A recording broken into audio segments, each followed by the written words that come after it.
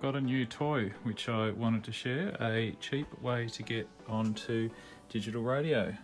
So behind there you can see I've got an Android TV box. You can pick those up very cheaply. Mine's got 2 USB plugs and it's also got Bluetooth as well.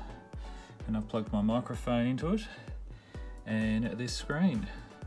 And I've got HDMI output. I've also plugged in a mouse, which makes things easier.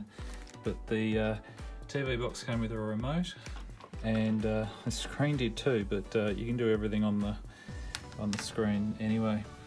But what can I do on it? Well, I can do most things. I can go by using my mouse. I can go into Echolink,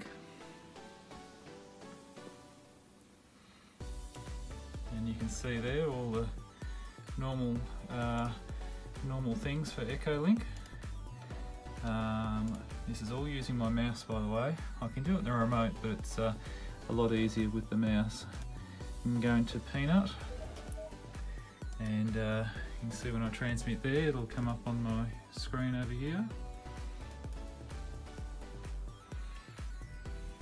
So that sort of works there.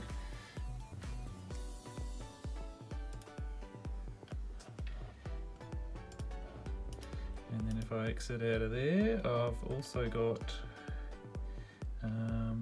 Zello as well, which works the same as on the phone. I've got a few stations there which I can chat to as well.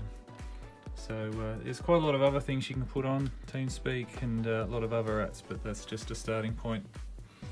And all very cheaply too. You can pretty well get any Android TV box, but this is the one I got, and it's got Bluetooth too, which is helpful, so you can plug keyboards and things into. Yeah, so there are heaps of other apps that you can put on, but through the Google Play Store. Don't forget to block port 5555 on your router too. That's the port that hackers come in. Hope that's been helpful.